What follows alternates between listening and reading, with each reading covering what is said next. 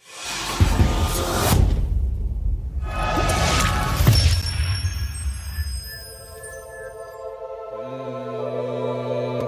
you, God and Lord. I don't really know sometimes how do I move on. I don't really know sometimes how do I stay strong. So if you really know, can you help me out for now or not? So if you really know, can you help me out for now?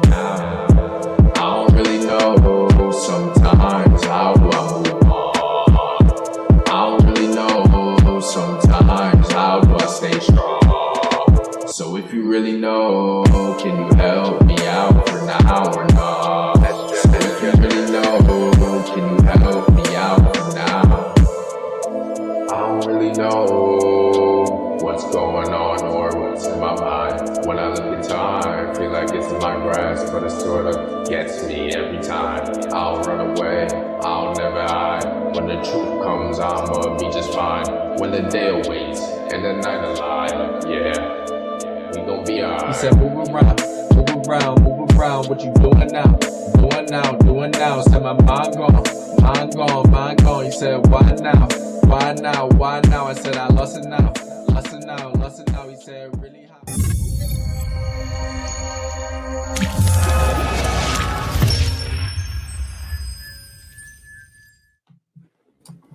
All right, shalom fam. Welcome to another episode of our show.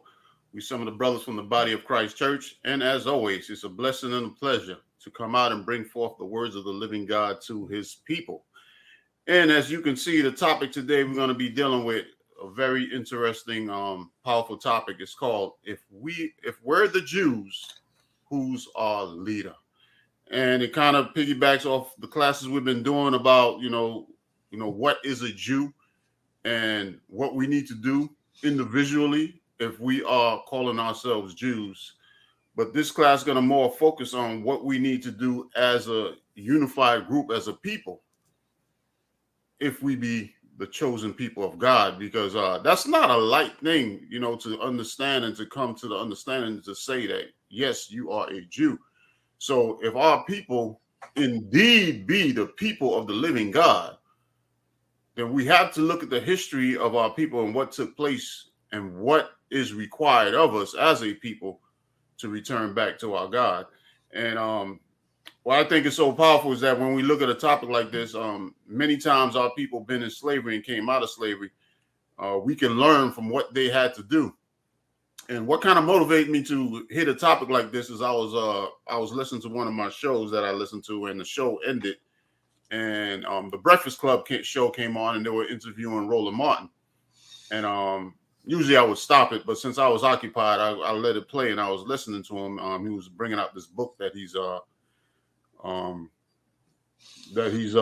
advertising, and some of the things he said, because he's one of those individuals that's out there. You know, when I was in darkness and didn't really understand what was going on, I used to love to listen to him. You know, he's somebody that our people look up to as a leader. And when you check out some of the things he say, what was interesting about this particular interview is he brought out a scripture. And I want us to look at the scripture that he said, because he didn't really bring out the scripture in its proper context. And it was a scripture, Nehemiah. And we're going to play it. You know, we're going to play what he says. There's a couple points he said. There's about 2 clips of some things he said that I want us to really look at. And I want us to really focus on what we really need to do as a people to return back, to build ourselves back up stronger and better than before. So, you know, with that, I'm going to let you come in, brother, and give your 2-piece. Oh, I got a 16-piece, but first I'm going to give all praises to the Most High in the name of Christ for the time, the opportunity, and the Lord willing technical difficulty-free experience that we are about to have, trying to edify our people. And in the words of the still vastly unpopular Malcolm X, I'm going to paraphrase this: But if it's somebody of our people that they're always sticking a mic in their face and they're uplifting him in the media, that is not a person that you should listen to, because their interests are not our interests. Their interests are their own interest. And I also mix a little Booker T. Washington in there as well. So that's it. I just want to give all praises to the Most High through Christ, and let's get rolling, brother. Yeah, giving all praises. Being that you said that, I'm gonna read a quick scripture to set the stage. Let's take a quick look at what is it? Jeremiah 50. I think it would be a good starting. Okay. Point. Let's read verse. Excuse me. Let's read verse 6 and 7. Increase the font size, bro. Kind of like to have us in the pic, but for your okay, no, you can. No, it's a thing on the website. You can increase the font size. It's at the top. Okay, I got you. Yeah, just scroll up a minute. Let me. Yeah, right there. Font size, text size, underneath the verse where it says Bible options. You showed it to me before, but yeah, it's Bible options underneath 50. Bible options, text size, okay, and then hit plus twice. There you go. Now we can still be in the picture. And then you wanted Jeremiah 50 verses 6 and 7. Yes, sir. All right. All praises. Oh, hold on. Okay. Jeremiah chapter 50 verses 6 and 7. My people hath been lost sheep. Their shepherds have caused them to go astray. They have turned them away on the mountains. They have gone from mountain to hill. They have forgotten their resting place. Stop there for a minute, because that's when you look at it, like the scriptures say, man, things that have been done is that which shall be done. It's like a continuous cycle. And when you look at our people, yes, we are lost sheep. And the people that we look up to as leaders, what are they doing? They have, from even Isaiah talked about it in Isaiah 30 when the people was turning to Egypt again for help, and Egypt, which was the kingdom that originally enslaved our people, that's who they were turning to, and when things got difficult, for help. And even all throughout the history, they would turn to the Babylonians, they would turn to different empires. And as it stands this day, instead of turning to who we need to turn to, we're turning to different people, different governments, and looking to them to be our help. But the scriptures tell us here that they have gone from mountain to hill. They have forgotten their resting place. It also tells in Isaiah, I believe Isaiah 29, where it says, this is the rest wherein you may cause the weary to rest. And this is the refreshing. But yet they were not here. And that's where we're at. That's where we at as a people, as it stands to this day. Go ahead, read on. Jeremiah 50 verse 7. All that found them have devoured them, and their adversaries said, we offend not, because they have sinned against the Lord, the habitation of justice, even the Lord, the hope of their fathers. So the Lord, it says the Lord, something very powerful says about the Lord. It says the habitation of justice, even the Lord, the hope of their fathers. So that's who, though, when you talk about you being a Jew, that's who was always our hope. That's who always will be our hope. And the scriptures is going to bring it out crystal clear what we have to do in these last days. And the other nations, they know their elites, the people that's running this world. The world is in darkness, but the people that's running and calling the shots, they know who the people are. And they have no pity. They have no pity. They never had pity. That's why it says the adversary said, we offend not, because they have sinned against the Lord. So they know, and they got their feet on our neck, and that's where it's going to be until we find out where our resting place is and who we need to turn to for our help. Exactly. And you know, brother, the scripture talks about, it's in one of the so-called minor prophets, where it talks about the enemy has furthered the affliction. Yeah. So the Lord had set us for punishment, but our enemies took it farther than they should have, and they're going to get punished for that. But still in all, there are Muppets and puppets with these enemies' hands up there behind, like a Muppet from Sesame Street, right? And they're mouthing smooth and peaceful words to us that are actually lies and deceits, things that keep us asleep. And these things should not be so. If these people really loved us, no, they love their employers. They love their puppeteers, their puppet masters. And we need to be careful about who we even give authority of thought to. That's it. Yeah, yeah. Good point. Good point. No But that point is going to be made even more magnified as the show go on, because we're going to really examine these adversaries whom we are looking to for help, and we're going to really examine who we really supposed to be looking at, if it be the Lord's will. So I'm gonna play a clip of, like I said, it's the Breakfast Club, and it's Roland Martin doing what he does.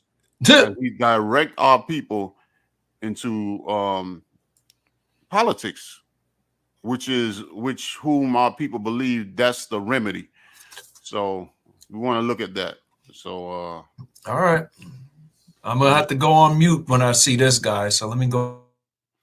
Yeah, I know a lot of our people have a lot of respect for him, and I understand why. And like I said, I used to be there also until, you know, I started understanding, brothers started educating me, and I started to understand what was really taking place behind the scenes. So I know a lot of our people, like I said, have a lot of respect for him as being a leader. So I'm going to play the clip, and then we're going to explain why this is not the answer or the remedy. Okay. All right. So let me see where we at.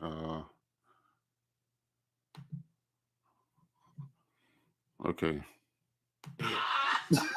You got a new book out? White Fear. Indeed. How the Browning of America is making white folks lose their minds. What exactly is White Fear, Mr. And look at that cover. Look at that photo. That's from January 6th. You got this white guy's arms outstretched. He's basically saying all this is out. And that really... I just want to stop for a second to focus on this background, because you see the LGBT flag. This is somebody else they gravitating to, which is part of their power structure, which he's gonna bring that out. Over here, boycott black murder, which is understandable him saying that, but we're not supposed to murder anybody. You know, we boycott murder, period. You know what I'm saying? And you know, the word of the Most High is for the whole world. We, his people, we're gonna be bringing the word to the whole world.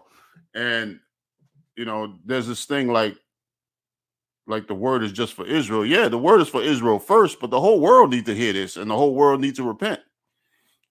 And that's the state the world's going to be at when Christ returns. The whole world's going to be following.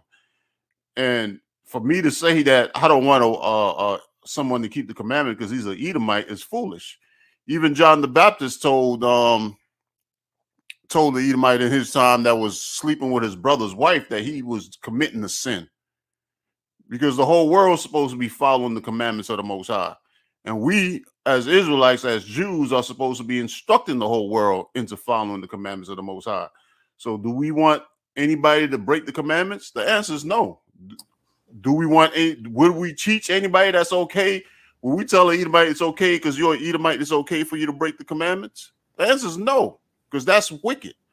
We want the whole world, if it be our choice, to keep the commandments of the Most High, including Edom or any other nation. Or for the people that don't know who I mean by Edom, the European, Caucasian, Greco-Roman, whatever you want to call it, we're not going to tell nobody, oh, it's okay for you to steal. It's okay for you to murder. It's okay for you to bear hatred. No, we tell the whole world to fear the Most High, and that's wisdom. Right. And one thing right quick.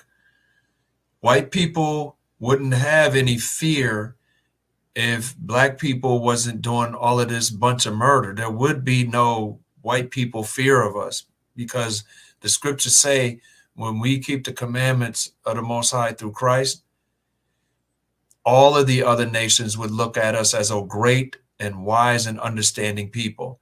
So yeah, we do need to boycott murder, and there would be no white fear of us or trying to keep us down, the man trying to keep us down and all this stuff. Dude, they would uplift us and call us a great and understanding and wise people. But since we do foolishness against the Most High, they are afraid of us, rightly so, because we are foolish in their eyes and every other type of people's eyes, and they don't want to be a part of foolishness. Well, I would say there is a fear of us getting back in power, because they knew what we did and what we're capable of when we're in power and serving the Most High. And there is a fear of us raising back up and becoming the people of the Most High, because if we do, that's the end of their power. Yeah, but most white people, but most white people out here ain't in power anyway. It's only the rich liberal elites that's in power, and they're actually not white. And I'm gonna leave it there. Yeah, good point. It does explain the reality of white America and the history of this country. This country was formed and created for them. And so what they're freaking out about is where we're now moving. 2043, nation becoming a majority of people of color. And it shows how their reaction. January 6th, remember, Donald Trump targeted 4 cities. He kept talking about Atlanta, Philadelphia, Milwaukee, Detroit. And so the anger was that black turnout. The attacks on black turnout, gutting of Section 4 of the Voting Rights Act, gutting of Section 2, this whole desire, this anger at what is going on, because it comes down to money and power. And that's what it boils down to. And so they don't want to give any of that up. And if you look at the history of America, every period of black success has always been followed by white backlash. From the beginning. I mean, take the thing back to the Civil War, Reconstruction, Jim. Stop. Every period of black success has been followed by a period of white backlash.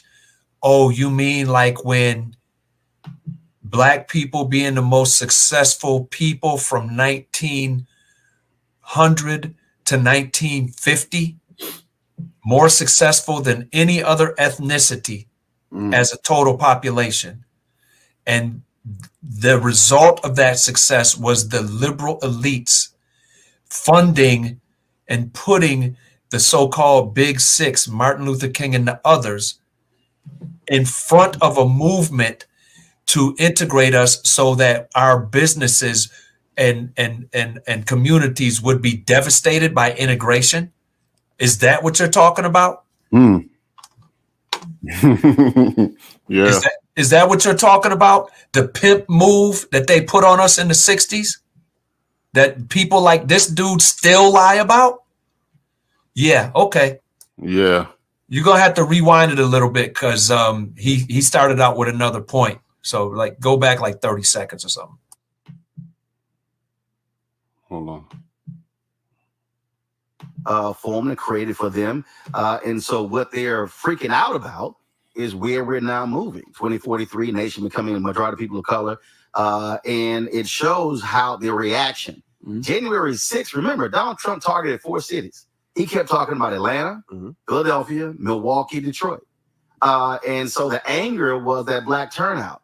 The attacks on black turnout, gutting of Section 4 of the Voting Rights Act, gutting of Section 2, this whole desire, this anger at what is going on, because it comes down to money and power. And that's what it boils down to. And so they don't want to give any of that up. And if you look at the history of America, every period of black success has always been followed by white backlash. From the beginning. I mean, take the thing back to Civil War, Reconstruction, Jim Crow, every period, and the anxiety is always, are we going to lose our jobs? Are they going to take our women? Are we going to lose our money? I mean, that's the constant deal. Even during the Civil Rights Movement. Remember, you had the Civil Rights Act of 64. Voting Rights Act was 65, but they filibustered Republicans and Democrats, the Fair Housing Act. They were like, all right, we let y'all vote. Hold on a second. Y'all can't live with us. Hold on a second. I know you wanted to come in on that. Hold on a second. This dude, stop trying to rewrite history. The Democrats filibustered this stuff. The longest filibuster, I think, until 2 or 3 years ago, was Democrats filibustering the passage of these acts. And the only way the Republicans, who was the anti-slavery, anti-Jim Crow party until Democrats told black people that they wasn't, the only way they were in on this was they cooperated and changed the act a little bit and softened it so that the Democrats would acquiesce. You know, and only one Democrat switched to the Republican Party. Yeah. So this dude is kicking. He's up here speaking of a rewritten history. I mean, it's documented that this stuff didn't happen the way that he's talking about. Yeah, yeah. And they try to. One of the things they always throw in there is that the party switched side during the time of Reconstruction, which we know is a bunch of BS because even not that long ago, who's one of the biggest KKK members, Bill Byrd, I believe his name was, had passed a Democrat. So if they switched sides, why was he still a Democrat at the time he died when you had Bill Clinton and all them glorifying him? Yeah, they went to his funeral. And the current president gave his eulogy at his funeral. It was Robert Byrd, who mentored Hillary Clinton, whether she got hot sauce in her purse at an event or not. Okay, and I pulled up an article about a document where they documented setting the record straight on the party switch, so-called, that happened in the 60s. It was one congressman, one, that switched sides. One. The rest stayed with their party affiliation, and the current leaders of this of both parties are basically ideologically speaking, the sons and daughters of the people that were running in Congress at that time. Yeah, and one thing we was talking about that a lot of our people don't seem to realize, that when you go back to even back in the 1800s, there was a lot of blacks that were in the Senate and in the in Congress. And with that, Lord willing, we have time, we're gonna pull it up. Okay. I'm just gonna play a little more. We're about done with this. Please get this dude off the screen, man. That has been a constant thing, and we're still seeing it. And this is not a white conservative thing. There's some white Democrats and progressives who also don't want us to be a part of this economic, having that economic power and having that that influence. But because we've now changed the voting, we now get our say so. And they're struggling with that. And Donald Trump was at the beginning of that. This is going to be a continuation, I guarantee you, over the next 50 plus years. Okay. Yo, when Barack Obama was elected twice, and the first time a boatload ton of white people voted for him, yeah, he never said anything about systemic racism. He never addressed it. And it's funny that we voted for him and none of us really got what we wanted either. Absolutely. So you lumping in all of this stuff about politics, we can hold people accountable and we can vote and get what we want. Absolutely not. The history, even with a black president, and you can put the blame on whatever, but if presidents make executive orders, you can put the blame wherever you want to. Politics ain't working for us. Yeah, and that's the thing. They always try to use the color thing, like, you know, if you vote for a black person, that's the key or the remedy, regardless of what the person believes. But when we look at the scriptures, a lot of these politicians that they saying run behind and vote for, they passing statutes and laws that's totally against the Most High in the scriptures. Yeah. Like And now we have a lot of these politicians that's running for office. Barack Obama himself also are pro homosexuality, pro-abortion. pro abortion. And And this thing that's going on now with the changing of sex and the transsexual and passing laws to make children be able to take these pills that stop them from reproducing and begin to alter their sex, which I call all sorcery, because you're changing yeah. a male child. You're giving them things to stop him from producing testosterones. Yeah. And increasing the estrogen level in his body. You know, these are all evil things that these politicians are pushing, and yet our people are saying, let us get behind them. And at the same time, you totally going against the Most High and things that he has instructed for us to be and to do. Yeah. You know, in a lot of these organizations also. Go ahead, bro. Hey, one thing right quick. If he says white people are scared of us, scared of this country being a majority colored or black or brown, whatever, population by 2043. And, you know, he's, you know, saying that this is what they're freaking out about and all this other stuff, right? Because we're too successful.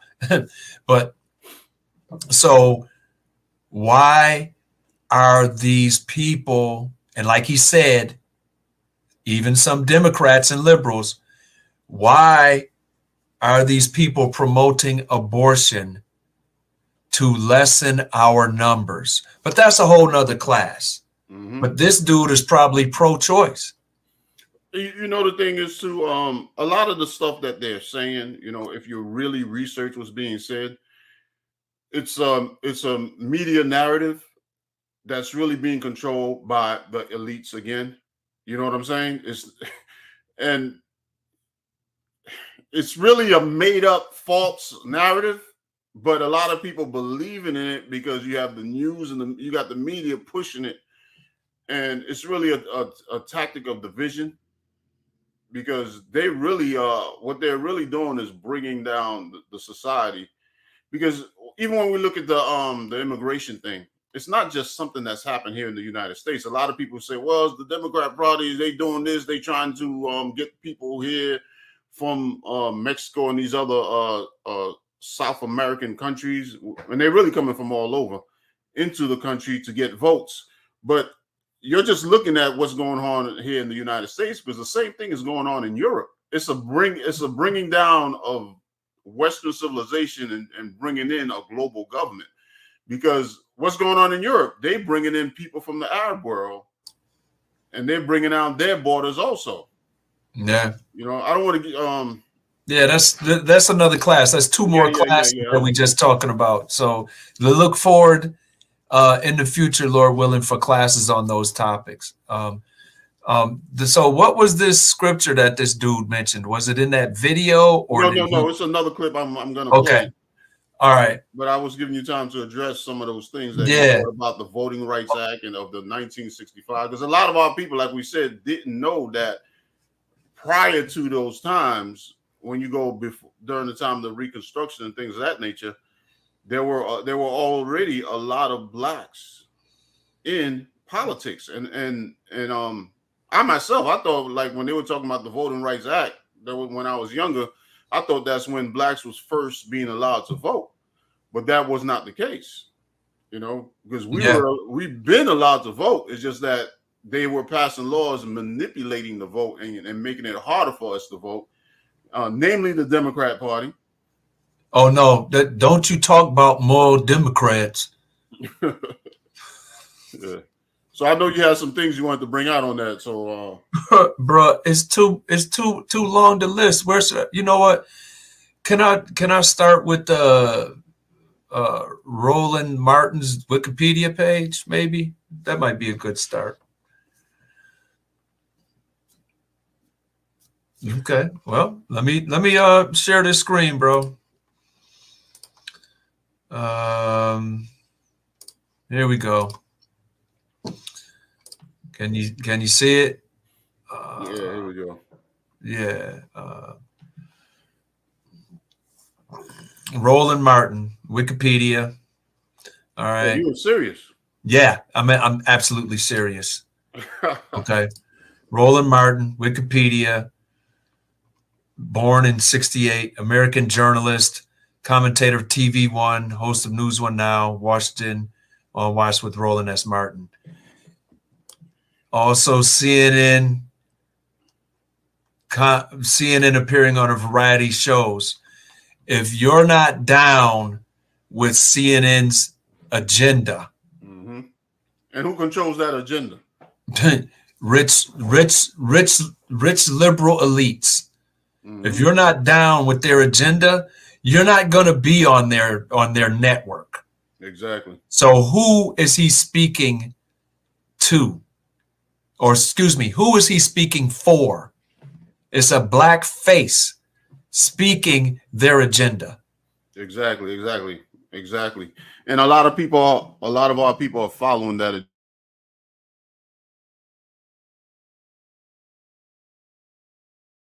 agenda. In payment for him being down with their agenda, you write a book and you get paid for the book. You get an advance from the publishing company as a thanks for you pushing their agenda. That's a rabbit hole.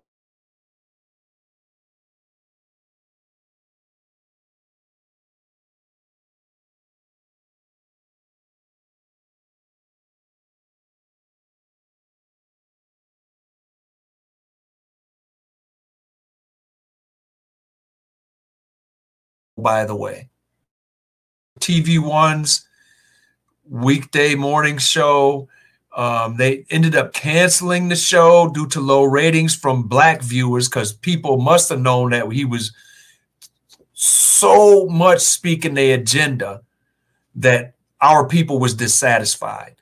But you have to understand, TV One is a network, right? What black person got enough money to build, create, and finance a network? Okay. And then for his work also, you know, even though the show was canceled, he got some awards because they have these awards. NAACP wasn't created, like he was talking about, this country wasn't created for us. The system is to benefit them. The NAACP wasn't created by us. Yeah. And it wasn't meant to benefit us. Exactly. A lot of these groups that's supposed to be we look to as leaders are being created and funded by other people that don't look like us. Yeah. Yep. And then we see how he got into some controversy, and I don't want to focus too much on him. Just give me about 20 seconds. He said something. They was about to cancel him, but he came back. So you got to be down with their agenda. Absolutely. And that's all I'm saying. That's all I'm saying. You got to be down with their agenda for them to keep sticking a microphone in front of your face for you to talk. You have to be down with their agenda. Now, if he was on YouTube talking about the real stuff and his channels kept getting suspended or canceled and he'd have to recreate another one and stuff like that, I would even trust him more, because people been talking about stuff like this, about how they make puppets and create them and uplift them and put words in their mouth. That was it. Yeah. So the thing is, you know, our people, from the time of us coming out of slavery in this country till this day, instead of looking towards, you know, the Most High, you know, we have always been looking to be just like those that enslaved us. And that's the direction he's really gearing us, is the same people that have been not only enslaved us, but have been systematically strategically behind the scenes, trying to destroy us. For example, putting drugs in our community, with all different avenues that you can look at has been working against us. Those are the people that, they're trying to direct us towards to uplift us and liberate us, which is not going to happen, and especially at this time that we're in, because if you look at the time that we're in, matter of fact, I'm gonna pull out a quick scripture. We read this all the time, but it's something that we really need to keep in mind. This is Revelations 18. And like I said, this is something that we read all the time, but it goes along with this topic. I just want to read Revelations 18. Read verse 1 and 2 for me. And I have to do what you did with the other one. Is that good right there? I don't hear you. You probably muted, brother. Yeah. Thank you, bro. Yeah, that's excellent. All praises. Revelation 18, verses 1 and 2. And after these things, I saw another angel come down from heaven, having great power, and the earth was lightened with his glory. And he cried mightily with a strong voice, saying, Babylon the Great is fallen, and has become the habitation of devils, and the hold of every foul spirit, and a cage of every unclean and hateful bird. So when we look at this country that we're in, whether we're looking at here or whether we're looking at Western civilizations, these great empires that came out of the Greco-Roman world, and we look at what's going on with them financially, morally, we see a quick decline in the societies that we're in. We see the financial system is a lot of our people don't see what's going on because they're being rocked to sleep by the fake news media, which are getting their marching orders from the secret government agencies like the CIA, the FBI, and these things, and they don't really see what's going on. And the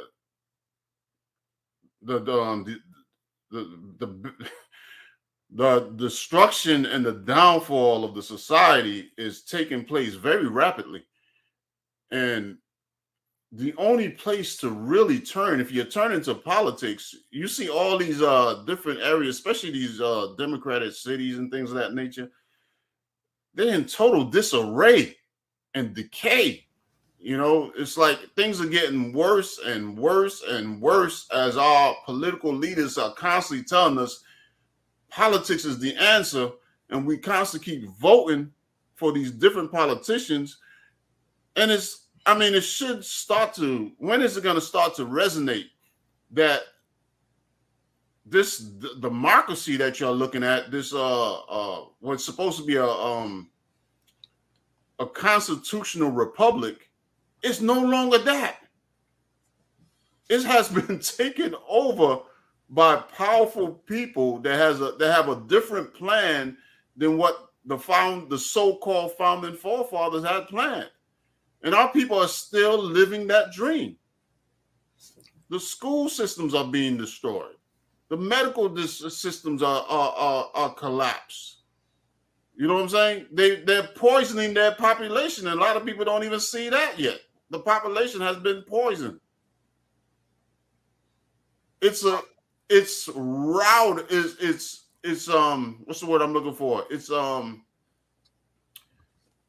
It's totally deteriorated and corrupt. It is corrupt from the inside out. And you still have your trust on this system. The Most High say it's destroyed. It's falling before your face. But a lot of people do not see it. They are confounded. I know you had something you want to bring out. Go ahead. Yeah, well, I'm just going to say this. Some people are going to keep believing the government and these politicians so much until their pronouns are was and were. And that's another thing. That's a good point you're bringing out, because you look at the educational system and what they're pushing on our sons and daughters, man. They bringing out confusion about things that are very simple about a man and a woman. That's being polluted. what a man is, what a woman is. That is like a telltale sign of a society that's totally deteriorating in front of your eyes. When you don't, when that basic level of wisdom about what a man is, what a woman is, what marriage is being taken away. Now they're to the point, they're trying to justify pedophilia. Even the justice system is a joke. You got people that's like this guy now that's got caught up in this scheme with the Bitcoins and stuff like that. I forgot his name. Puppet. Yeah, he's another puppet, but he's not even going to face no time for that. No, he's not going to face no time. Is based. You getting justice is based on whether you following the elites and the system they set up or you against it. Yeah, that's what it's coming down to, and it's all in everybody's face. But a lot of our people, like I said, are being rocked to sleep by that fake news media, and they don't see what's taking place, and their trust is still in the society, and the society, as the scripture said, is falling. It's deteriorating. Yeah. Read verse 4 for me. Okay, verse 4, Revelation 18, verse 4. And I heard another voice from heaven saying, come out of her, my people, that ye be not partakers of her sins, and that ye receive not of her plagues. Yeah, because when you look at the philosophies of the society, what they're teaching the people in their institution, in academia, it's very sinful, man. It's very evil and perverted. And what they have accepted as a society is very evil and perverted, man. It's a place of foul spirits and demonic spirits, man. That's in the people, and that's just spreading, man. It's just getting worse as the time elapses. Well, I hate to be on record saying this, but can we hear that Roland Martin, it hurt to just even say that. Can we hear that part where he was mentioning a scripture? Okay. So we can get finished with him. Yeah. I wanted to bring that out, and there's some scriptures. I want to go into that scripture and really show what that scripture is really dealing with, because it is a good scripture and it does point out what our focus need to be. You know, that is all in that scripture. Yes. Yep. What our focus need to be. Should we be joining hands with our oppressors and other people to uplift us up as being the Lord's people? Yep. So let me bring it out. I was really planning on you sharing some of the things you had before we went into that. Yeah, I'm going to diligently try to hold my peace during this episode. Please forgive me for going too long before. Okay. All right. We only got him. This clip is only going to be about a minute long when he brings this out. But again, he's pushing us into politics. And so, again, if we want to see change in our cities, in our states, in this country, it is going to require people to be accountable and do something. My mom and daddy were part of a civic club in Clinton Park in Houston, Texas.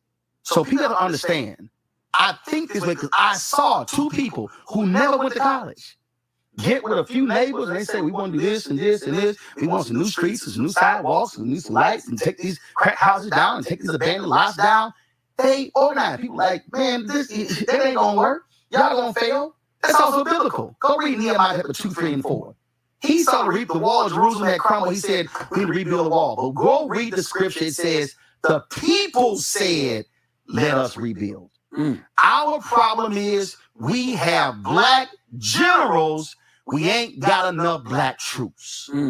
We've got people like Tamika and Until Freedom and Linda. We've got folk over here with different Black Lives Matter chapters. You've got other people out there who are doing the work. They need folk to stand with them and show up, as opposed to, well, they got it. No, this is how you rebuild.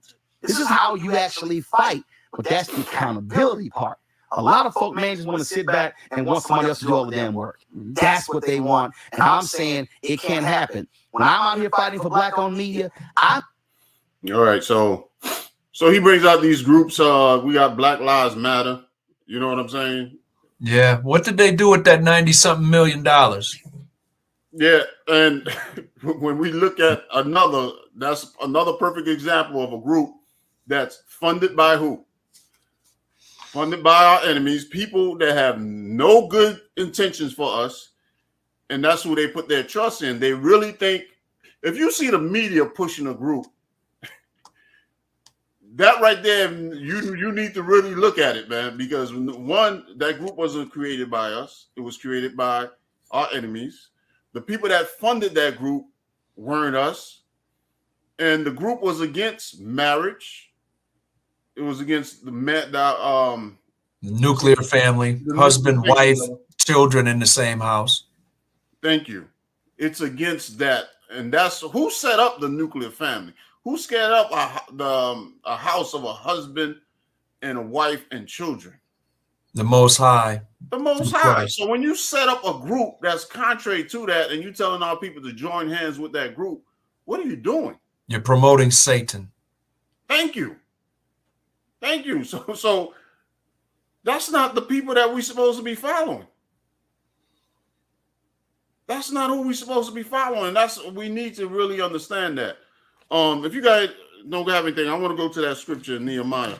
Yes, please go, because I don't have anything other than to use the scriptures to disprove what this guy is saying, so that hopefully people will be edified to know to not listen to him at all moving forward. And he is I'll give it to him. He's a good talker. Oh yeah, he's good at talking. That's what our people like. It's very entertaining, you know, to hear somebody. Because he said 3 scriptures. He said he said 3 chapters. But you know what? Yeah. I'm just gonna read. Before I read what he says, I'm gonna start at Nehemiah, the 1st chapter, so we get some context of what's taking place. Okay. And then we're gonna deal with it according to the words of the Most High God. So let me share my screen real quick. I thought I had it shared already, brother. So there. Okay, no, that's all right. Good. Nehemiah. Chapter 1, right? Chapter 1. Okay. We're going to read verse 1 down to 9 and see what this brother is dealing with. Okay, Nehemiah chapter 1, starting at verse 1. The words of Nehemiah, the son of Hakaliah. And it came to pass in the month Chislev, in the 20th year, as I was in Shushan the palace, that Hanani, one of my brethren, came, he and certain men of Judah, and I asked them concerning the Jews that had escaped, which were left of the captivity, and concerning Jerusalem. So a little quick breakdown of what took place, because in the series that we did, Scattered, we did go into Nebuchadnezzar taking Jerusalem and bringing the people out in captivity. When a lot of people fled to a lot of our people fled to a lot of different places, and we also brought out how they fled to Carthage is one of the places that a lot of people took ships and left. So during this time, the Persian and the Median Empire is in rulership. That's why he talks about was in Shushan, the palace, which is a palace of the Medo-Persian Empire. And he worked for the king of the Persian Empire at that time. I believe he was a cupbearer, right? Yes, he was the cupbearer for the king, and he had vast influence on policy matters. Exactly. So let's read on. Nehemiah 1 verse 3. And they said unto me, the remnant that are left of the captivity there in the province are in great affliction and reproach. The wall of Jerusalem also is broken down, and the gates thereof are burned with fire. So Jerusalem in that time when the Babylonians came in was destroyed. And one of the people that came in there and helped to destroy it, it talks about it in the book of Obadiah, was the children of Edom. You know, they burnt down the temple, you know. So this was the state that we were in, and we were in captivity in Babylon for 70 years. So when you're looking at a people coming out of captivity and allowed to return back home, or so to speak, the chains being taken off of them, as we went through, we got to look at their mindset on how they dealt with that situation as a people. So let us look at that. So when I also want to look at this, he said, the providence are in great affliction. Matter of fact, he says, and they said unto me, the remnant that are left of the captivity there in the providence are in great affliction and reproach. I just want to read that word reproach real quick. The word reproach is to find fault with a person, group, blame, censored, to upbraid, blame or censored, conveyed in disapproval. So that's like our people now. We're looked at in reproach. We're looked at as the blame of a lot of problems in the society. And we're partially responsible for that because of how we deal as a people. So say that one more time slowly. I said we're partly responsible on how we're looked at as the blame of a lot of problems of the society because of the way we deal as a people. And, you know, we're a burden.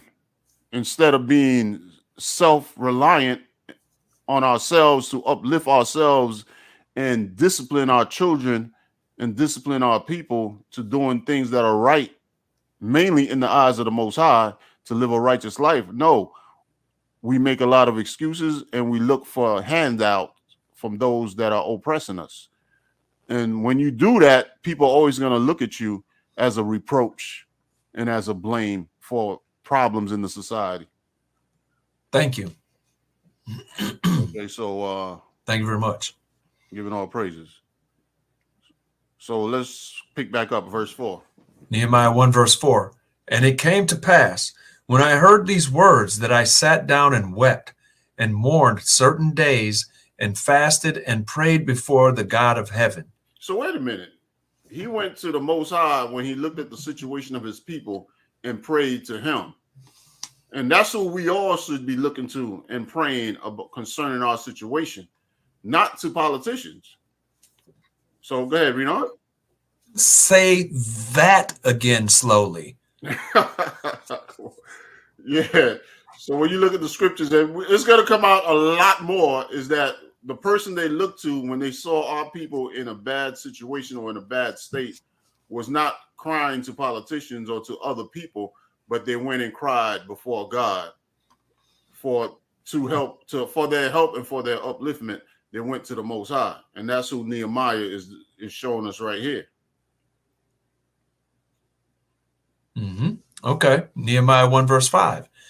And said, I beseech thee, O Lord God of heaven, the great and terrible God, that keepeth covenant and mercy for them that love him and observe his commandments.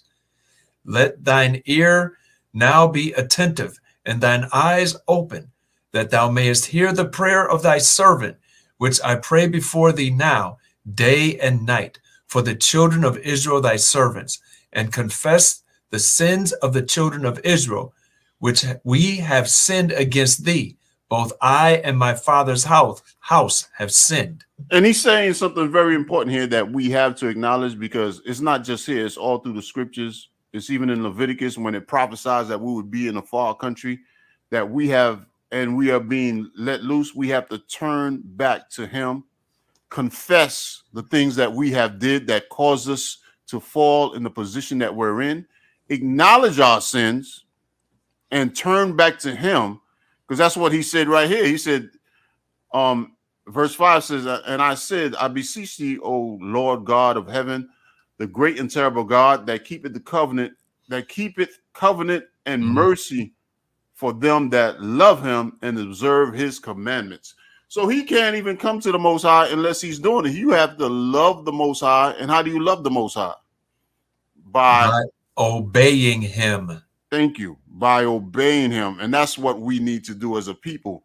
We need to obey him and observe his commandments for him to even consider listening to us. We have to obey him.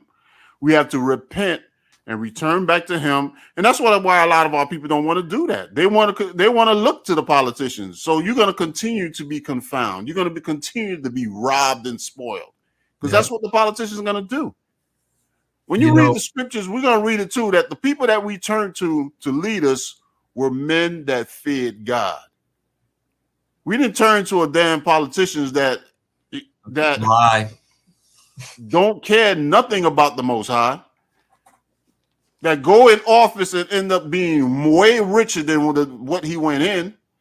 And even when you look at the system is set up where you need a lot of money to run and stay in office. So how do you get this money? You have to make agreements and tap dance to these donors, interests. Yes, special interests. Yep, special interest groups, which don't give a damn about you as a people, don't care about the society or the people that's voting you in. They care about their agenda. And that's why we said they're controlled by the super rich, because they're the ones that's controlling the ball. Yeah. And their plans ain't to rebuild your cities. Their plans ain't to rebuild your cities. Unless they move you out to the suburbs first. Mm-hmm. Their plans ain't to do nothing for you. Their plans is, when you look at what the elites have planned, when they set up their little forums, that they had the little Davos meetings they having and things of that nature, it's nothing good for you. They don't have nothing good for you planned. So get that out of your head. So you know, one thing, to be right with the Most High, we have to change according to how he says we should live, and then have hope in him saving us. We won't listen to that. But if a politician comes out with hope and change, we'll be all into that, even though things get worse. Yeah, yeah. You see how we are? Mm-hmm. We just had not too long ago had a so-called black president. What did he do? Hope and change. What did he do though? What change do we see? They got worse. Yeah, all these cities that we have, you know, because one of the things they like to push, is a black person, you got to go out and vote. He's black. All these black politicians that are in office, what good have you seen yet? Have things getting better, or are they getting worse?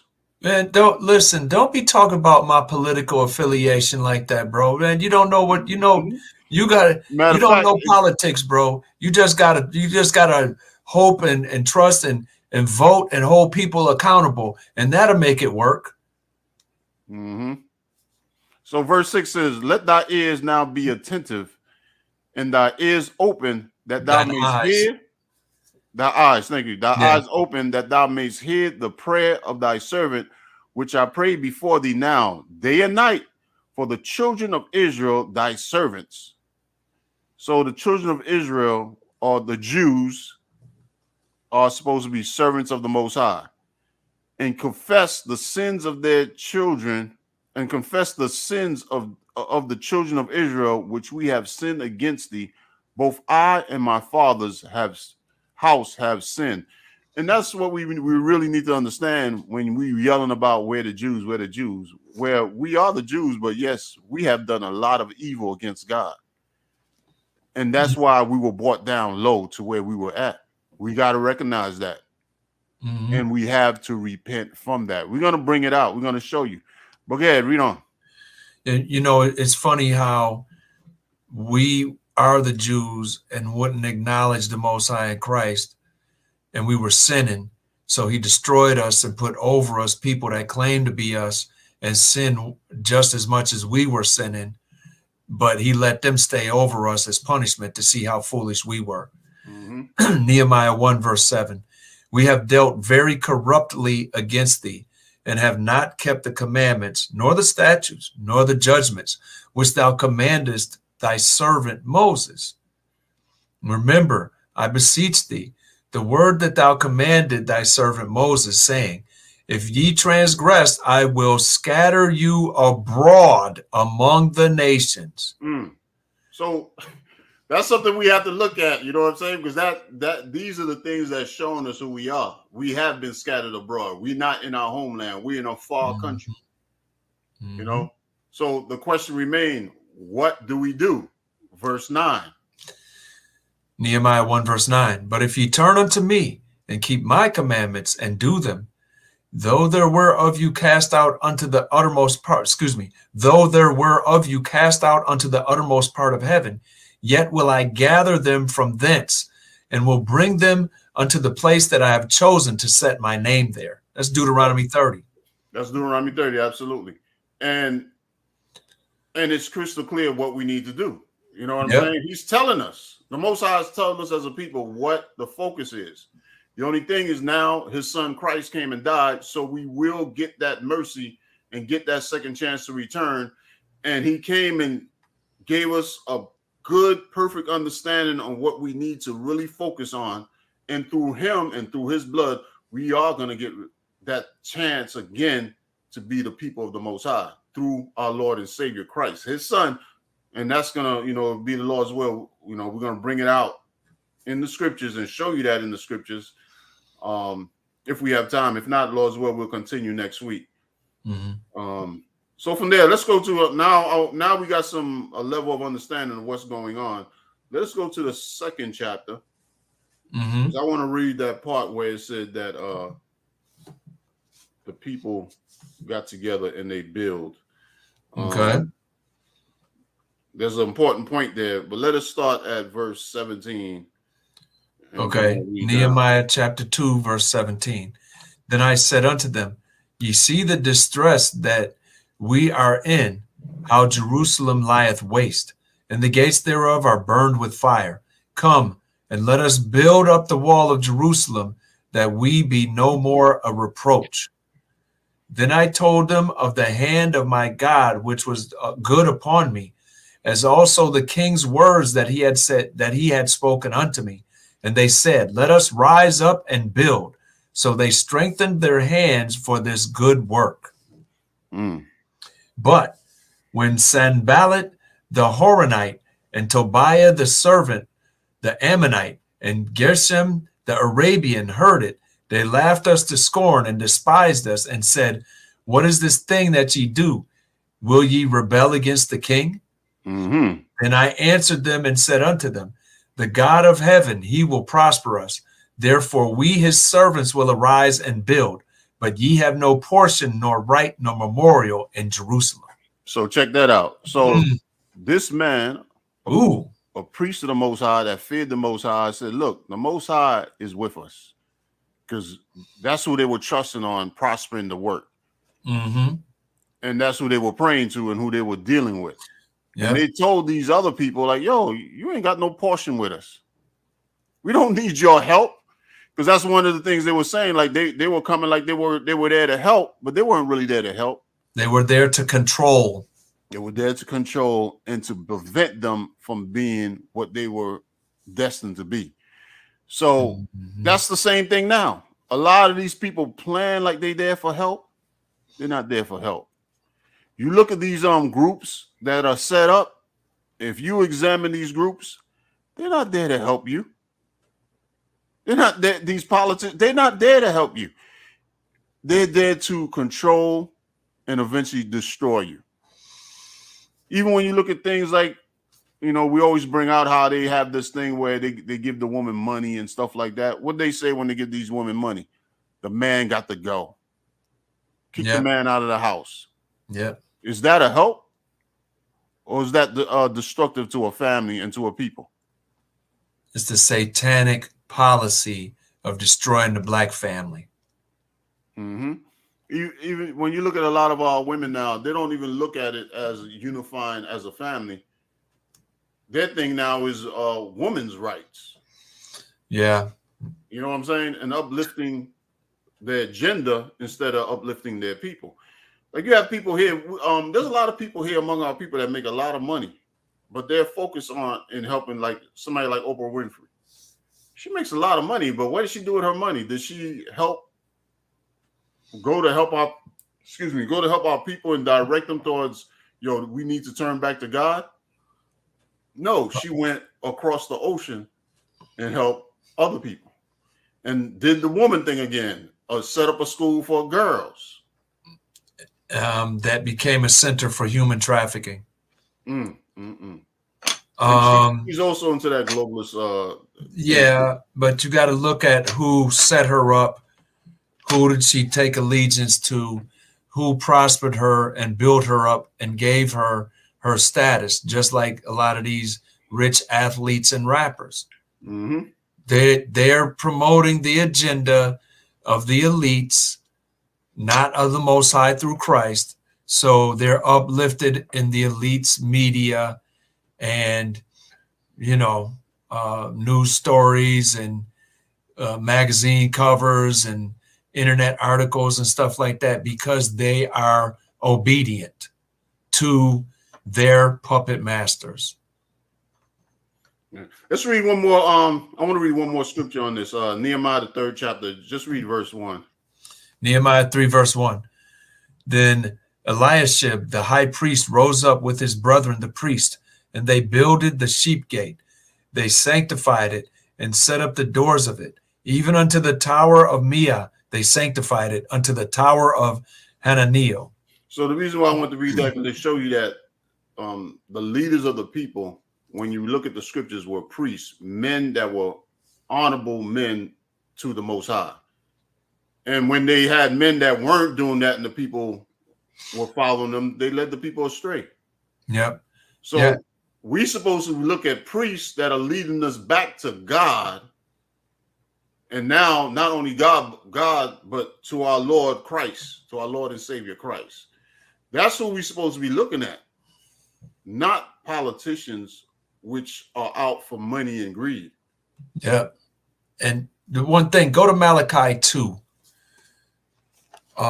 Is one thing about that priest, because there was something about the way that priest dealt. Go to Malachi 2 and 7 right quick. It's a short scripture. Okay. Malachi. Okay, sorry about that. That's all right.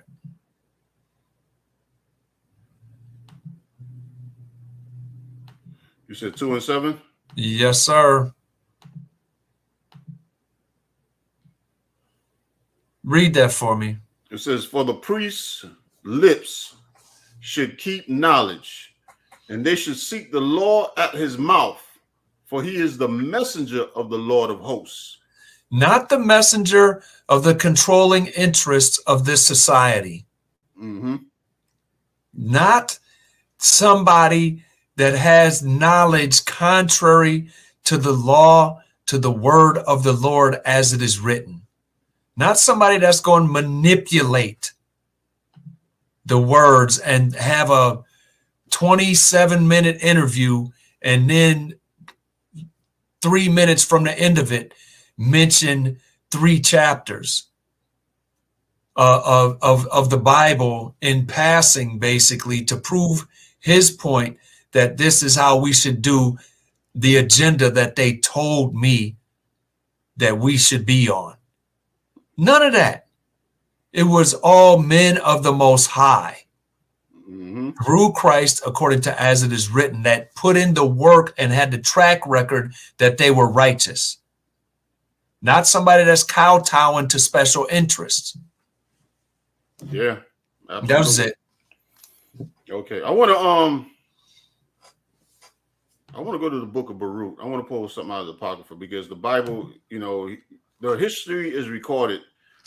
What's going to happen is recorded. What needs to happen and what we need to do is recorded. So it's our job to pull it out and show it to our people, because it's there for us and it's there for our upliftment and for our return. So let me hold on a second. Let me make sure I get the right book here. Okay. Did I have it? I don't think I had it. All right, Baruch chapter 4. Start at verse 4. Baruch chapter 4, verse 4. O Israel, happy are we, for things that are pleasing to God are made known unto us. Yeah, I love this book, because when you talk about things that are pleasing unto the Creator are made known to us, it's talking about his word. It was made known to Israel. but it wasn't made known to Israel to put in their back pocket. It was made known to Israel to follow and to keep it, and to teach and instruct the world.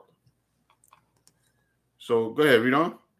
Verse 8, be of good cheer, my people, the memorial of Israel.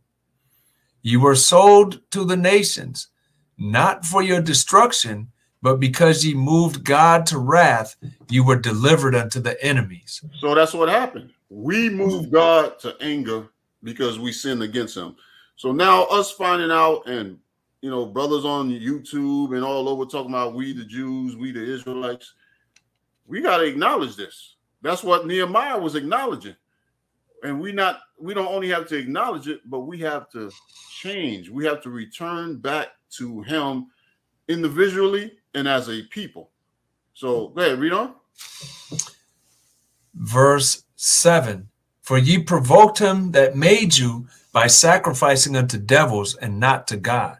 And that's what a lot of our people till this day are caught up in, whether they realize it or not. We just had Christmas come through. The Most High didn't command us any of those things, to put a tree in the house and put lights around. Where's that in the Bible? I'll tell you where it's at in the Bible. It's in the Bible telling us not to do it. Exactly. So we still doing these things. I don't care if you live in church. If you're still doing these things, you're in trouble. You're in the wrong church too. Absolutely. You're following the wrong pastor. Because a lot of these pastors are telling our people to, ain't nothing wrong with abortion. A lot of these pastors are telling our people, ain't nothing wrong with your son saying he want to be a girl. Yep. Just anything like that this society's pushing, these churches are pushing. Because that's who's giving them their degree. Go ahead, brother. And I'm sorry, but a pro-choice pastor just won an election in Georgia. How are you going to be a pro-choice, pro-abortion pastor for black people? Yeah, and that's who they voting for. Yeah, because our people love it so. Exactly, exactly. And that's who somebody like Roland Martin would tell them to go to. Yeah. To back those people up. Yeah. And that's why I made the statement about this constitutional republic is done. Because if it's a constitutional republic, they're not supposed to tell you can't keep your job unless you take a shot. That's not, you can't go to school. You can't do nothing unless you take some type of medical procedure against your free will. That's not a constitutional republic, man. That's a damn communist dictatorship society. That would tell you something like that. Yeah. With a whole bunch of different separate offices, all lockstep in with the Heil Himmler or whatever at the top. Yeah, yeah, and they did that in New York. They had a temporary governor in New York, and you know what they did? They voted her back in after she did that to them. Please stop reminding me why I need to move. You know, and we don't even know if they did vote her in because the system's so corrupt.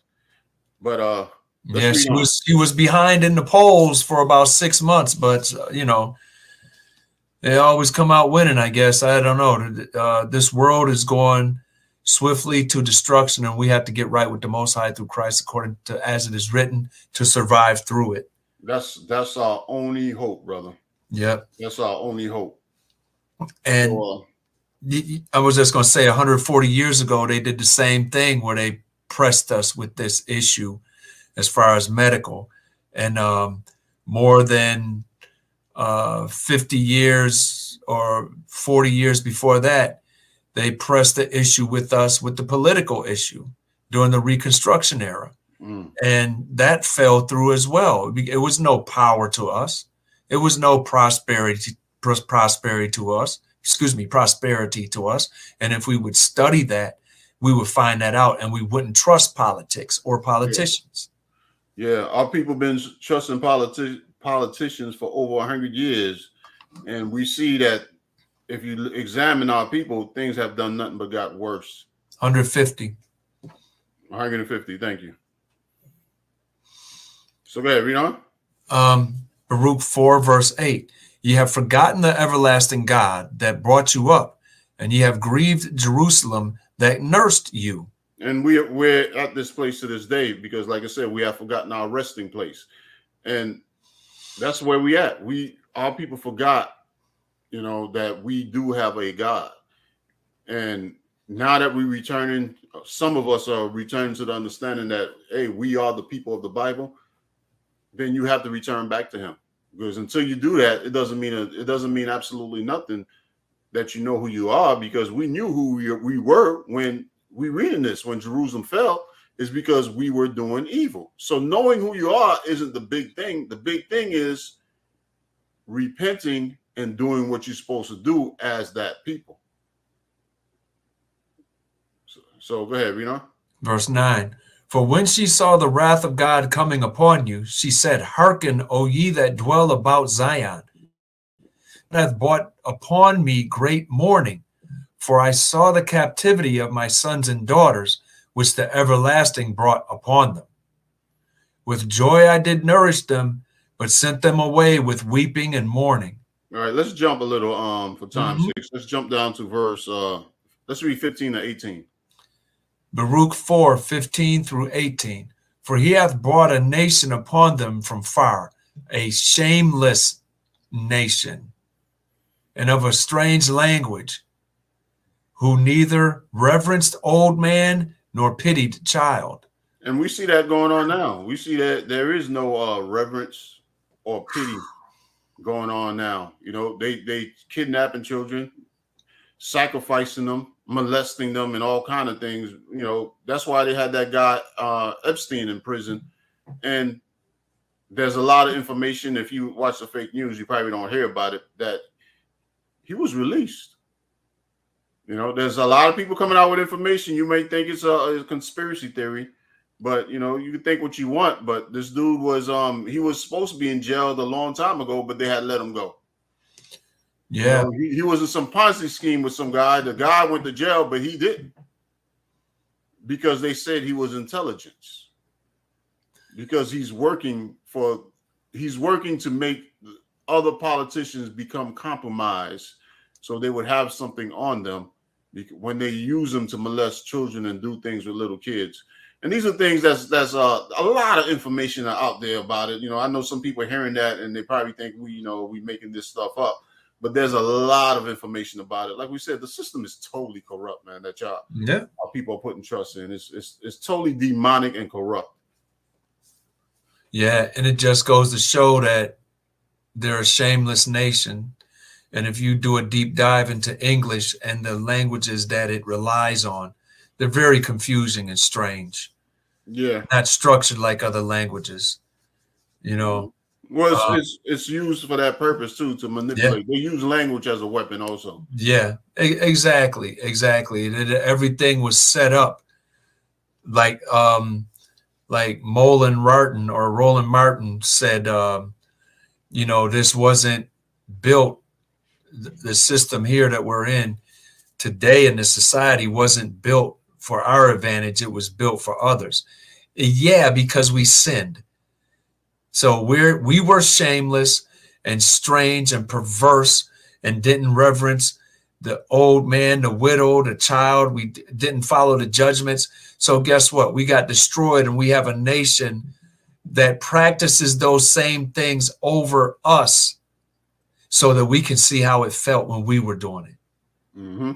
Now we blaming it on racism. No, it's judgment of the Most High, and it is written as such in the Bible. But your pastors won't take you there, because they'll tell you smooth things so you can keep up with the donations, because you don't want to change. Baruch 4, verse 16. These have carried away the dear beloved children of the widow, and left her that was alone desolate without daughters. But what can I help you? We have to help ourselves. Mm-hmm. 18. For he that brought these plagues upon you will deliver you from the hands of your enemies, not a politician. Absolutely. He's going to deliver us. And it hasn't happened yet. And when you look at the people that are in Israel now, they weren't delivered by the hands of the Most High. They were delivered by Great Britain, United Nations, America. They were set up there. Over the protests of the surrounding nations because they knew and said plainly that those weren't the ones that got kicked out of there by the Lord in the diaspora in 70 AD. They knew. Why don't we know? Yeah. Yeah, because we've been destroyed, like the scripture said. They will put a yoke of iron upon our neck till we be destroyed. So let us jump down to verse 23. We're going to read 23 to 28, and we're going to move on. Baruch 4:23. For I sent you out with mourning and weeping, but God will give you to me again with joy and gladness forever. Like as now the neighbors of Zion have seen your captivity, so shall they see shortly your salvation from our God, which shall come upon you with great glory and brightness of the everlasting. My children, suffer patiently the wrath that is come upon you from God, not from white supremacy. For thine enemy hath persecuted thee, but shortly thou shalt see his destruction and shalt tread upon his neck. So we're going to see the destruction of this society in this world, but it's not all of us, though. It's those of us that return back to God. And it's going to bring it out as you read on. Go ahead, read on. Okay. Baruch 4:26. My delicate ones have gone rough ways, and were taken away as a flock caught of the enemies. Be of good comfort, O my children, and cry unto God, for ye shall be remembered of him that brought these things upon you. So you see that? Cry unto God. Cry unto God. Verse 28. For as it was your mind to go astray from God, so being returned, seek him 10 times more. So that's what we need to deal with, man. The scriptures is he's telling his people crystal clear what we need to deal with as a people. We need to cry to the Most High like Nehemiah did, like the people did when they went to rebuild themselves. That's what we need to focus on now. We need to cry unto the Most High, unite as a people, and cry unto the Most High, and he's going to set us back up. This is the information they don't want the world to get. That's why it's in the Apocrypha. We're going to read it out of Peter's. Let's go to Peter's now. Okay. We're going to go to 1 Peter's. Okay. And I'm going to show you that he's talking to Israel, because they made it into, they took the word of the Most High to his people and made it into a religion. But we're going to show you that it's talking about his people. We're going to show you that. Let's start at verse 1 Peter, the second chapter. Start at verse 6. You have to share the screen again. Oh, all right. Sorry about that. Thanks. Yep, all praises.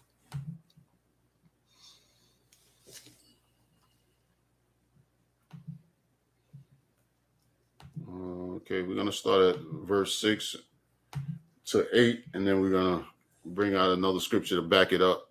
First Peter? Yeah. Okay. 1 Peter 3, you said? 1 Peter is the second chapter. Okay.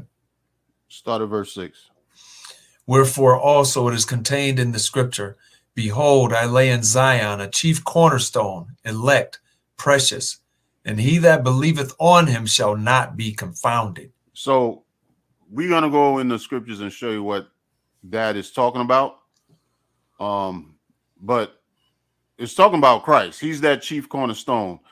And I'm going to read that word confounded, because a lot of our people are confounded. They're in that state of confounded, of being confounded right now. It says to be perplexed, amazed, especially by a sudden disturbance or surprise, bewildered, confused, to throw into confusion or disorder.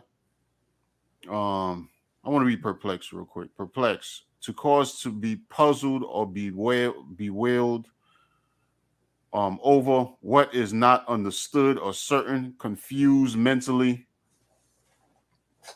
to make complicated or confused as a matter of question.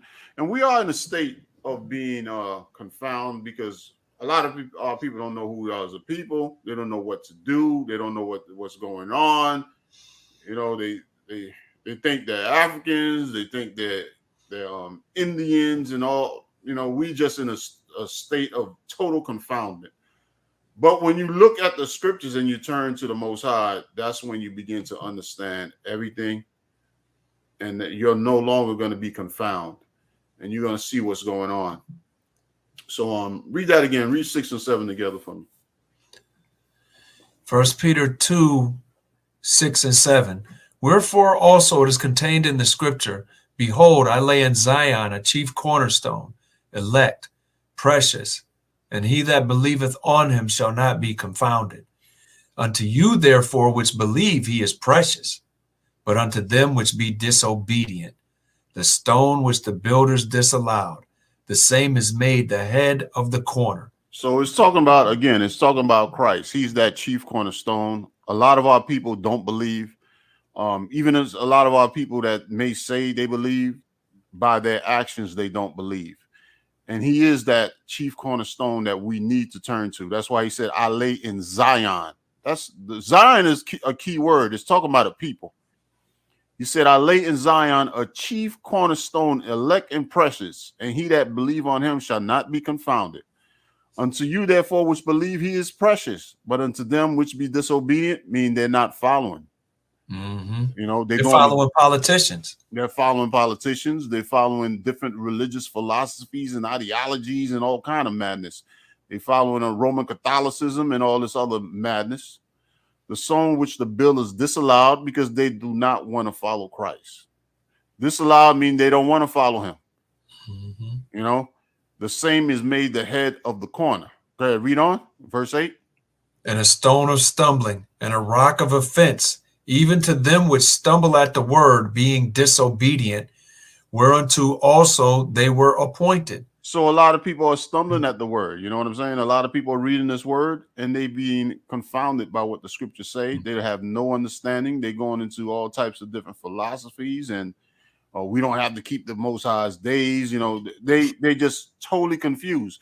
But I want to go to a quick scripture. I want to come back here, but I want to show that, you know, this scripture brings a little more light because he said it's contained in the scripture. So let's go to Isaiah real quick. Yeah, and that's funny how the scriptures say, you know, if you don't obey, you won't understand. So when people come to you with confusion out of the scriptures, it's generally because they don't obey.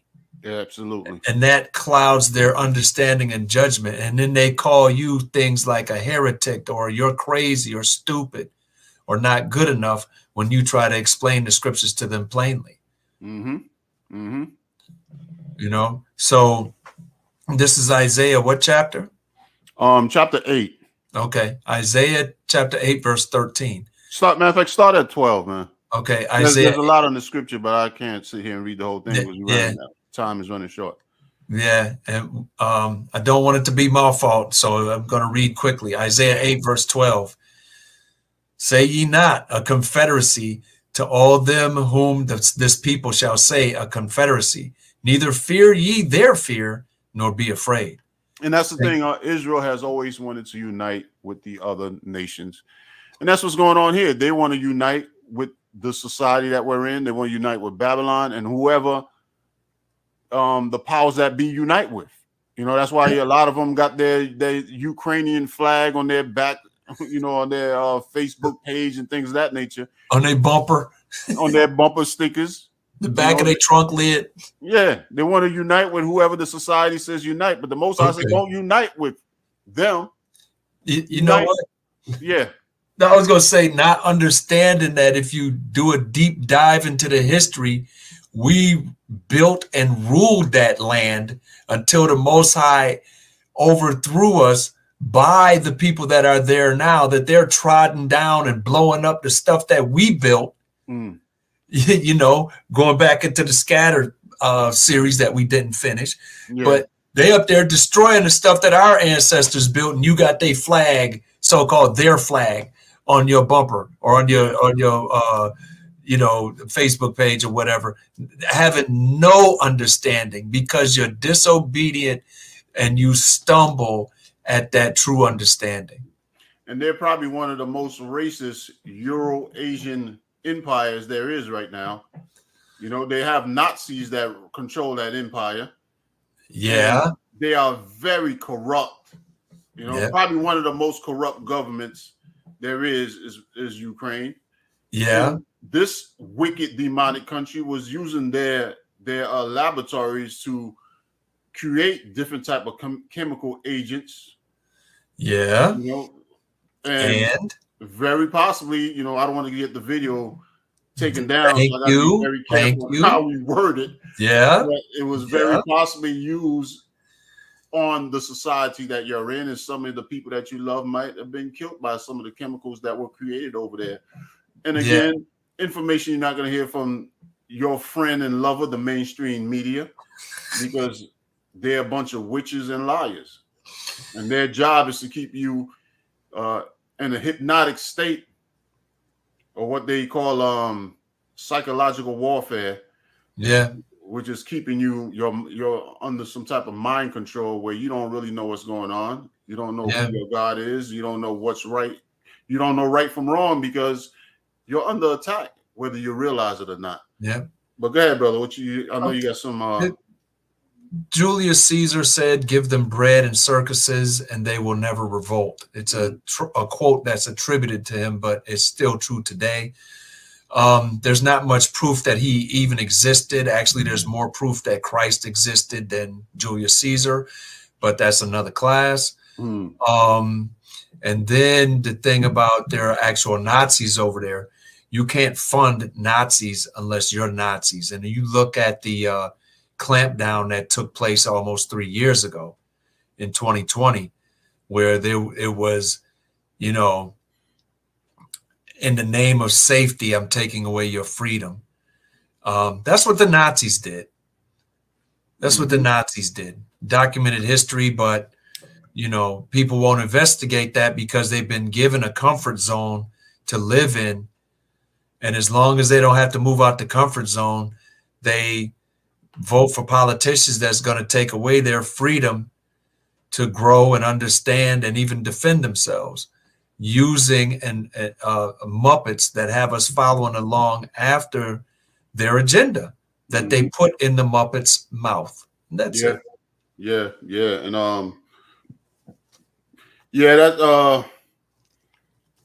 that there's so much, man. There's so much lies and deception that's going on, man. It's very sad. People are very in a sad case, but we have to listen to the scripture, because the scripture right here is verse 13 tells us who we need to focus on, man. You know. Yep. Okay. But our people are focusing on all this other, you know, all this other madness and Yep. Go ahead, read on, brother. Isaiah 8:13. Sanctify the Lord of hosts himself, and let him be your fear, and let him be your dread. So that's what we're supposed to be focused on. We ain't supposed to be focused on unifying with this government and politics and all that. We're supposed to focusing on sanctifying the Lord of hosts, meaning cleaning ourselves up and making ourselves right in his eyes. You know, we're supposed to clean ourselves up and make ourselves righteous in his eyes and fear his judgment. Because these demons that we are fearing, that our people are fearing and following, are about to lead us into a global war. Whether you realize it or not, they're leading us into a war with a nuclear power. So your best bet is to line yourself up and get yourself right with the Most High. So go ahead, read on. Isaiah 8:14. And he shall be for a sanctuary, but for a stone of stumbling and for a rock of offense to both the houses of Israel, and for a gin and a snare to the inhabitants of Jerusalem, because they are disobedient. Yeah. And it goes to when he came on the scene 2,000 years ago, and it also goes to right now, because a lot of our people are stumbling at the word. Why? Like the brother said, because they are disobedient to the word. They're stumbling at Christ. They saying things like, well, Christ came so we don't have to do the law no more, which is basically saying we don't have to be righteous no more. All we have to do is believe. We're going to have to keep the commandments in the kingdom, but not right now. Exactly. We don't have to do it right now. So go ahead, read on. 15, and many among them shall stumble and fall and be broken and be snared and be taken. And that's what's going on. Like we said, it went when he was on the scene, and it's going on right now. They're snared. They're in a trap because they're caught up in these different religious philosophies that don't know Christ, don't know nothing about what he came for, nothing about what he died for, have no understanding, and they're going to be destroyed because they do not want to listen. They do not want to pick up these scriptures, read it for themselves, ask questions, examine what is true and what is false so they can repent and be saved. But no, they want to continue following madness. But go ahead, read on verse 16. Isaiah 8, verse 16.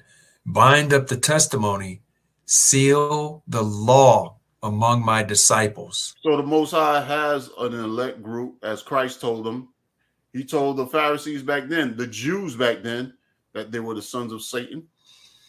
And he said, I told you, but you don't believe because you're not my sheep. Or another word here, you're not my disciples.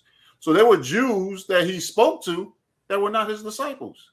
And there were Jews that he spoke to that hated him. As it is this day, there are brothers that saying they're Israelites, but they're stumbling at the word. They're saying, well, the word means I can do all kind of things which are contrary to his word. And when you read it, they make excuses or come up with some fake understanding, some perverse understanding that go against what the scriptures are saying. Pastor said. Yeah. My high priest said, my pastor said, the chief high priest said that I can sacrifice a lamb when the scriptures, Christ said he's the lamb. And many other things they stumble at. So go ahead, read on. Isaiah 8, verse 17. And I will wait upon the Lord that hideth his face from the house of Jacob, and I will look for him. And that's what we got to deal with. We have to wait upon the Lord that hid his face. When they say he hid his face from the house of Jacob, meaning he allowed us to be conquered. He allowed us to fall into slavery. He allowed us to fall into politics and all the madness that we're in right now. But we that return unto him and that make our prayers to him, like Nehemiah did, and say, we're sorry, our fathers have sinned, we have sinned and went against him. We repent. We're going to turn from our sins. We're going to follow our Lord, that stone that you set, that chief cornerstone. We're going to follow him, and we're going to return to him. We're going to wait for him. Because he's the one that's going to deliver us. He's the one that's going to protect us. And he's the one that's guiding us. He's the one we're supposed to turn to, not politicians. He's the one that we're waiting for. So let's go back to Peter's. Okay. Peter's the second chapter. And what did we read? 1 Peter 2. Pick back up at 8 again. 1 Peter 2, verse 8. And a stone of stumbling and a rock of offense, even to them which stumble at the word, being disobedient, whereunto also they were appointed. Okay, now let's look at the disciples. What about the disciples? Bind up the testimony, seal the word among my disciples. So but ye are a chosen generation, a royal priesthood, and holy nation, a peculiar people, that you should show forth the praises of him who hath called you out of darkness into his marvelous light. And that's the thing too. The whole world right now is in darkness. They believe in false politicians, fake, crooked politicians. They believe in false pastors, fake religious philosophies and doctrines. You know what I'm saying? Everything, just about everything in the society is a lie. They believe in fake holidays. It's total darkness right now. But the Most High is calling us out of darkness so we do not be confounded like the rest of our people. So go ahead, read on. Verse 10, which in time past were not a people, but are now the people of God, which had not obtained mercy, but now have obtained mercy. Yeah, we were not a people. Why? Because we were the valley of dry bones, man. We know who we were. We know who our brothers and our sisters were. We thought we was Africans. We thought we was Indians. We thought we was this. We thought, you name it, every name on the book. We were not a people. But now, through the wisdom of the Most High and through His understanding, we starting to find out that, yeah, we are a people. We are the Jews. We are the elect. But we have to turn to that chief cornerstone. He said, behold, I lay in Zion a chief cornerstone. He that believe on Him shall not be ashamed. Mm-hmm. Not on politicians. So we're going to go down to 12, and I'm going to end it there, man. Verse 12. Okay. 1 Peter 2, verse 11. Dearly beloved, I beseech you as strangers and pilgrims, abstain from fleshly lust, which war against the soul, having your conversation honest among the Gentiles, that, whereas they speak against you as evildoers, they may by your good works, which they shall behold, glorify God in the day of visitation. So basically, we still among the Gentiles. We're still in that scattered state as we wait upon the Lord. But He's saying that our actions, and the things that we do, we have to be honest. We have to be righteous in this world. And He said, whereas they may speak against you as evildoers. Why? Because one, we don't believe the garbage they believe. We don't believe in the media. So they might think we're evil because we don't believe in the lies. They might think we're evil because we don't want to get a jab. They might think we're evil because we don't want to wear, whatever madness they're in, we don't want to party with them. They might think we're evil because, we don't want to celebrate their pagan holidays. I mean, the list goes on of the things they're doing, and we're looked as peculiar people because we're not following this world. We're not following the politics. We're not following the religious philosophies of this world. We're not following the pagan holidays that they follow, but we're following our Lord and Savior Christ, which is teaching us and directing us into doing good works, to being honest, to being righteous, being individuals with morals, being fathers again, being husbands, building back our families, and waiting upon the Lord. So those things are contrary to the world. We, crying out loud, they'll call us evil for not accepting abortions. They'll call us evil for not accepting their homosexuality and all that madness that they're learning in school now. We have turned away from this world. And we're supposed to turn and sanctify the Lord of hosts and let Him be our fear and let Him be our dread. With that, I'm going to end it there, brother. You got anything you want to bring out? No, just giving all praises to the Most High through Christ. We'll probably have to bring out some more of the stuff about politicians and trusting in them on another part. And it was a good thing to have a technical difficulty free almost episode. And we hope that both of us hope that this, comes out and helps and edifies our people into repentance to the Most High through Christ, giving all praises to the Most High through Christ. And I'm going to say shalom. Yeah, thank you, bro. Giving all praises to the Most High in Christ. And thank you, brothers and sisters, for tuning in. And as the brother said, we hope you found this show to be edifying. And we pray the Most High bless your wisdom, bless your understanding. And as always, increase the fruits of your righteousness. I was so down, I was drowning. I ain't know I had a purpose. Looking for you, I was searching for you, and I'm learning. Yeah. I was haunted by the serpent. Had to keep my soul close, cause the Most High is who I'm serving. Yeah. I was so down, I was drowning. I ain't know I had a purpose. Looking for you, I was searching for you, and I'm learning. Yeah. I was haunted by the serpent.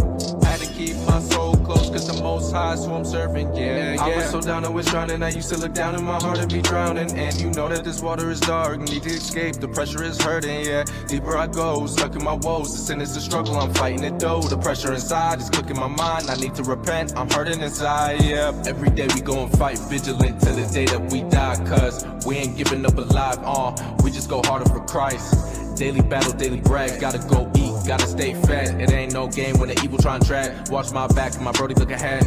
So we defending the truth. If it come down to death, then we dying for you, Lord. So we stay patient, giving them praises all the way up to you, Lord. And the Most High come first, gotta build faith or end up in a hearse. Looking for living waters, searching for living water. I was so down, I was drowning. I ain't know I had a purpose. Looking for you, I was searching for you, and I'm learning, yeah, yeah. I was haunted by the serpent. Had to keep my soul close, cause the Most High is who I'm serving, yeah, yeah. I was so down, I was drowning. I ain't know I had a purpose. Looking for you, I was searching for you.